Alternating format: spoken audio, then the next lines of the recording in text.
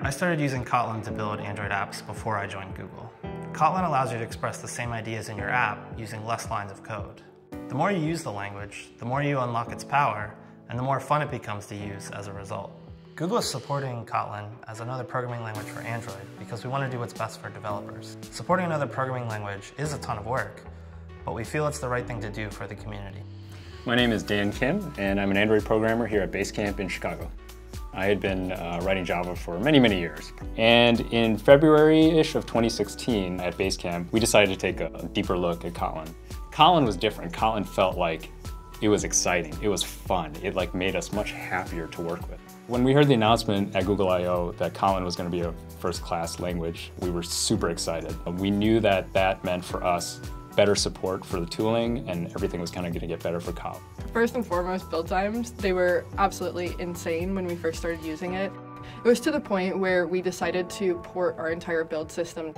It's been really fun to see how all of those pain points early on have kind of dissipated. And now the build times are something that we don't even have to talk about or argue about with a bunch of other developers.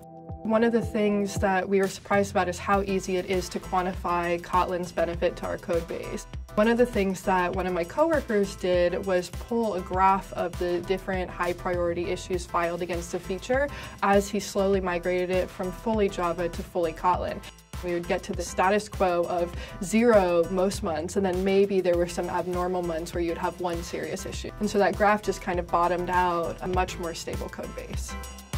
There's been two key improvements. One is a broader support and use of Kotlin in the development community means that there's many more resources, libraries, tools, even articles being written that help us to learn more and get better and faster. Using Kotlin at Expedia has helped us to write more succinct and easier to read code. It's also helped make our developers a lot happier. Now that the language is stabilized, we're all much happier using Kotlin for what we do. It's also helped guide us into writing better code and making sure we're avoiding null pointer problems.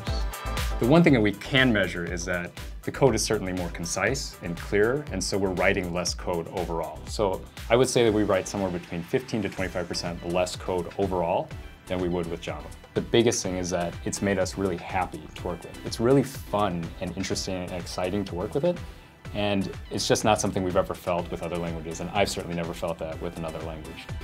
It's exciting to see how quickly the developer community has been adopting Kotlin.